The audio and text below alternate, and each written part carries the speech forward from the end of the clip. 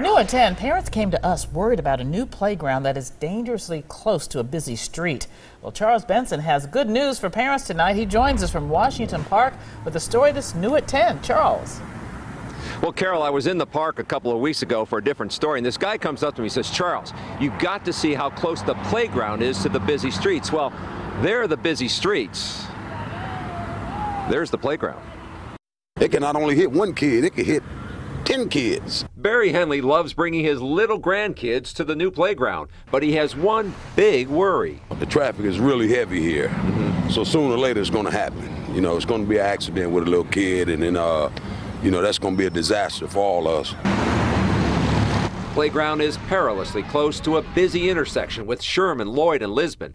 So Henley has a simple solution. So I would think it'd be a good idea if they had like a chain link fence, you know, going around the edge of the park here, just for safety precautions. That's understandable, and that's been a major concern of the community. County Supervisor Russell Stamper has been working on getting a fence or barrier that would prevent kids and cars from getting too close. I do bring my son here. My wife and I have come here, and we do look forward to a safe and family-friend environment.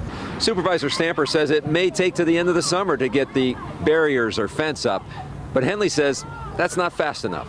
It don't make no sense to wait 2 months. Let's get it in 2 days. How about that?